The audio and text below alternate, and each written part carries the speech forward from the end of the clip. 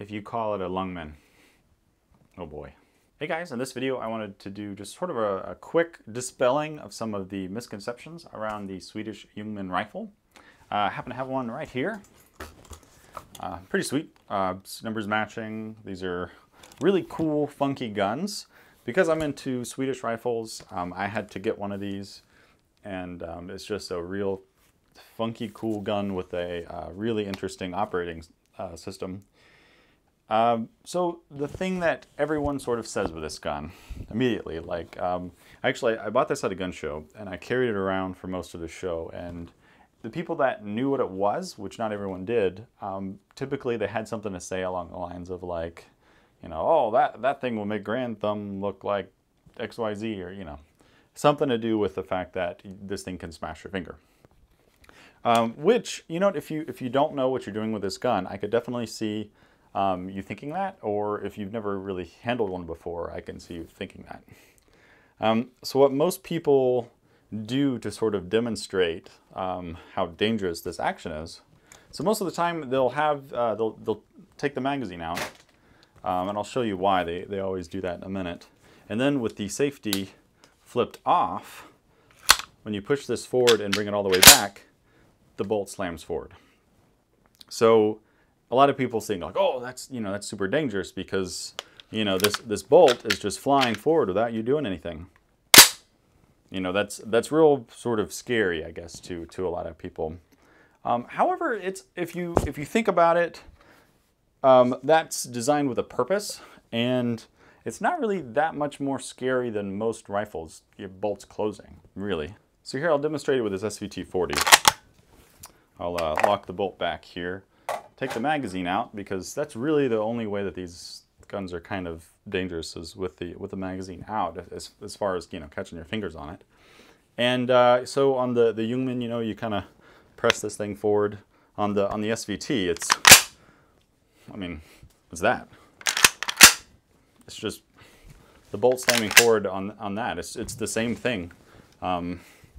Actually, I think the Ljungman was pretty inspired, its bolt design, by the SVT. So now the gun does not do this with the magazine inserted.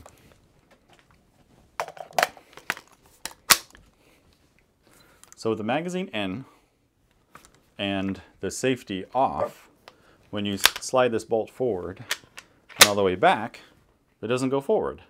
That's because this rifle, it actually has a bolt hold open.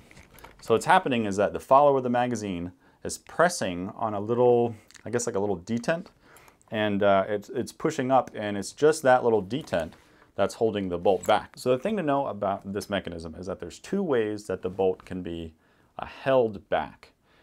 So if you see it normally, so like right now with the safety on, if I pull that bolt back, this right now, the dust cover is holding it by the little catch that's on the bolt. So that's the way it's being held right now. Now, if you take the safety off, you'll hear this little click when I pull this back.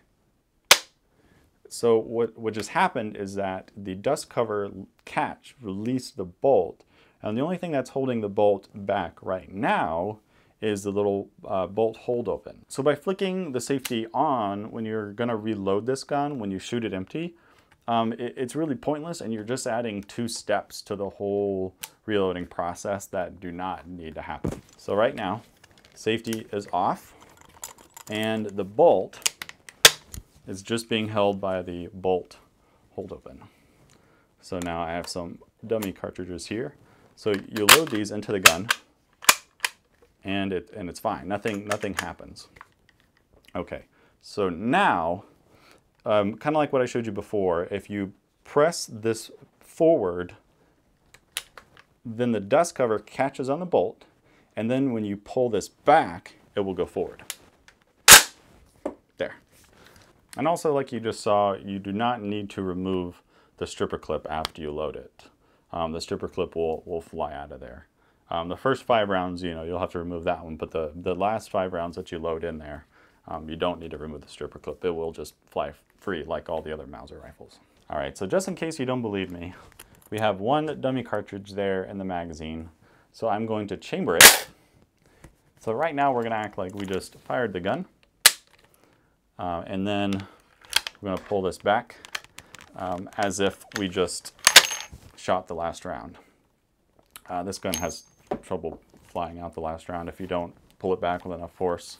So right now is the condition that the gun is in as soon as you fire it dry. Okay, and just so you know, this thing is safe. All right, it's not going to eat your fingers because the bolt hold open is holding it open, and the safety doesn't do anything. And these guns are getting pretty pricey now. I got this one for a pretty good deal. I had to sell a couple guns to actually pay for this, but I'm really happy with this. I'm a big fan of Swedish rifles, and I think that the Ljungman fits really nicely into a Swedish Mauser collection. So thanks for watching, guys. So now Reggie.